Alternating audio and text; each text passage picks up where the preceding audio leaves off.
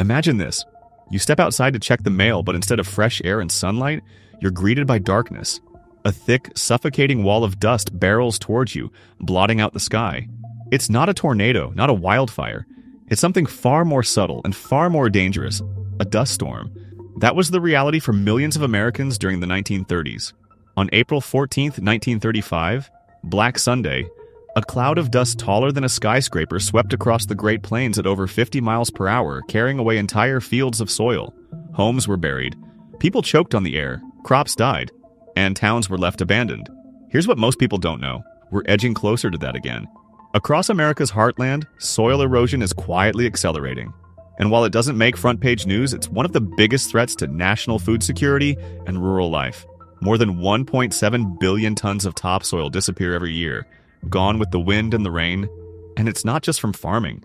Climate change, overgrazing, and unsustainable land use are all making it worse. But there's a twist in this story, and it's one filled with hope. Nearly 100 years ago, the U.S. launched one of the largest environmental recovery projects in human history, planting a wall of trees across the entire continent to save the land. Today, that mission is back, and what's happening now could shape the future of farming, climate resilience, and even global desertification. Long before bulldozers and tractors touched the Great Plains, the land thrived on its own terms. For thousands of years, deep-rooted native grasses blanketed the terrain, anchoring the fertile soil through both floods and droughts. Bison herds roamed freely, naturally grazing the grasslands in cycles that gave the vegetation time to regenerate. Nature had built a stable, self-regulating system. Then came the 1920s, and with them, the Great Plow-Up. Attracted by high crop prices and a booming market, settlers armed with steel plows and tractors transformed the prairies into farmland. Millions of acres of native grasses were ripped up to plant wheat, corn, and cotton. But what no one realized was this. Removing the grasses also removed the very structure that held the soil in place. Without those deep roots, the land became vulnerable. Then came the drought. From 1931 to 1934, rainfall across the plains dropped by 40%. The winters were snowless. Crops failed. The wind picked up. And with nothing holding the topsoil down, it simply lifted into the air. Massive dust storms began to tear across the country. These weren't just dusty days. They were black blizzards that turned noon into night. Some storms stretched miles high and hundreds of miles wide. On Black Sunday, over 300 million tons of soil were displaced in a single day. Entire regions were suffocating. Health collapsed. Dust pneumonia filled hospitals. People used wet sheets to seal their windows. Many died. Economically, the region was devastated. Farmland values plummeted. Over 750,000 farms shut down. Families migrated west. Some 2 to 3 million people seeking jobs and shelter in California. This disaster wasn't just environmental. It triggered a social and economic collapse across the middle of the country. In response, the U.S. government did something unprecedented. It launched the Great Plains Shelter Belt Project, a massive plan to plant trees across the heartland to stop the wind and hold the soil. The idea, windbreaks, rows of trees spaced across farmland, could dramatically slow down wind speeds, trap moisture, and prevent further erosion. The goal was to plant a wall of green 100 miles wide from Canada down to Texas. It was ambitious, but the nation was desperate. The Civilian Conservation Corps and the Works Progress Administration took over, providing jobs for thousands. Farmers volunteered land. The government provided seedlings, tools, and guidance. Between 1935 and 1942, over 220 million trees were planted in more than 30,000 shelter belts, covering 18,500 square miles. And it worked. Within a few years, wind speeds dropped by up to 50%.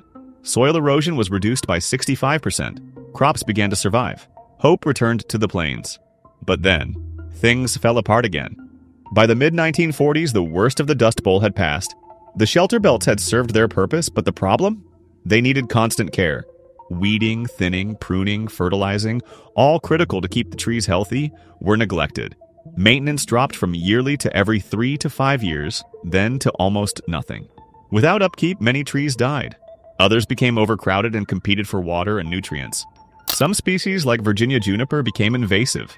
Without natural fires or consistent maintenance, juniper thickets expanded aggressively, crowding out native grasses and reducing pasture for livestock. Ironically, they also increased wildfire risk due to accumulated dry brush. Then came the age of pivot irrigation, those big rotating sprinkler systems. They didn't work well with shelter belts, which blocked the circular layout of the fields. So many farmers began cutting down the trees. The Cold War didn't help either. National focus shifted. Funding dropped by 60%. By 1960, the survival rate of shelter belts had fallen below 60%. A once ambitious solution had become a forgotten relic. But the story doesn't end there. Today, climate change and unsustainable farming are bringing erosion back with a vengeance. And once again, the answer is green.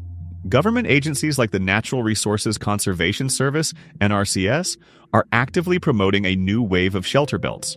Modern programs offer technical and financial support to farmers willing to plant windbreaks or restore old ones. And these new belts are even better. They use a variety of drought-resistant species, are designed with precision, and are placed to maximize wind resistance while supporting modern irrigation systems. Studies show these strips can cut wind speeds by 20 to 50% and trap snow in winter, adding crucial moisture to soil in spring. But the Green Army doesn't stop with trees. One of the most powerful tools to prevent erosion today is cover crops. Plants like rye, clover, or mustard, grown not for harvest, but to protect the soil between growing seasons. These crops cover bare soil to reduce wind impact, hold moisture in place, suppress weeds, boost organic matter, improve soil structure. Between 2012 and 2017, cover crop acreage in the U.S. nearly doubled to 15 million acres. That number is still rising today, especially in the Great Plains, where these methods make the biggest difference. Remember how overgrazing helped trigger the Dust Bowl? Today, that same industry is helping prevent it, when managed wisely. With rotational grazing, pastures are divided into smaller plots. Livestock graze one area for a short time, then move to the next, giving grass time to recover. This allows the root systems to rebuild, reducing erosion and increasing soil fertility.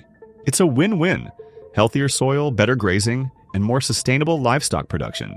This method is spreading fast, with farmers realizing that a well-managed pasture not only yields more, but protects their land long-term. You might be wondering, so what? I'm not a farmer. Why should I care? Here's the thing: soil is everything. It's where your food comes from, your water is filtered, your air is purified. No soil, no food. No food, no future. The Dust Bowl wasn't just a fluke, it was a warning.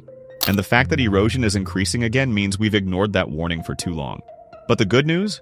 We now know what works. Planting trees, cover crops, rotational grazing, smart land management.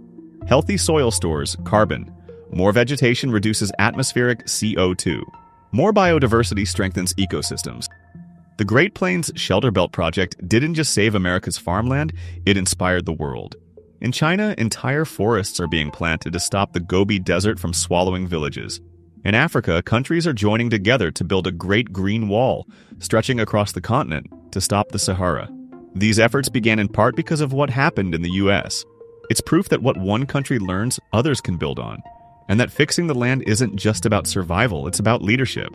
Today, many of those 1930s shelter belts still stand, silent, weather-worn reminders of what once was and what could be again. Across the Great Plains, new trees are being planted, cover crops are thriving, and farmers are rethinking the land not just as a resource to exploit, but a partner to protect. So next time you see a flat, open field, look closer. That green line on the horizon? It might just be part of one of the greatest environmental comebacks in history. And the battle isn't over. In fact, it's only just begun.